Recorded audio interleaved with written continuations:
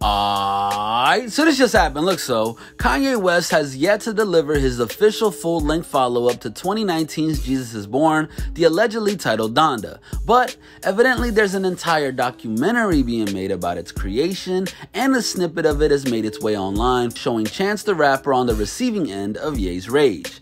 In the clip, Ye is in a room with several people including Dame Dash, who is apparently spearheading the film. As the music plays, Kanye calls out, "Where's the bass?" before the camera pans to Dash. Josh, where's the bass? Josh, where's the bass? Where's the bass? Where's the bass? You know, my thing was like, just get rid of the people that are triggering him. Get them out of here. And let's just have fun, being creative. So, you know, Kanye is finishing his album. He wanted his people around him. Chance, honestly, because of what he was reading, you know, he came through to just check Kanye. You know?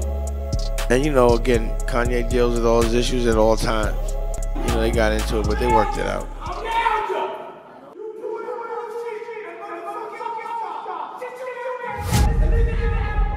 At the end of the day, Chance is there just to be a friend. Y'all want to hear a fire joke? Yeah. Ha ha ha, Chance has been an outspoken supporter of Ye for years, even as far as to endorse him for president prior to the November 2020 election. And y'all out here trying to convince me to vote for Biden, he tweeted last July, shaking my head. Are you more pro-Biden or anti-Ye, and why? I get that y'all want to reply that you're just trying to get Trump out, but in this hypothetical scenario where you're replacing Trump, can someone explain why Joe Biden would be better? After stating many of the people commenting were racist, he added, I finally got the answer now. I understand. Y'all trust Biden more than y'all trust Ye. I think I understand why. I just don't feel the same way.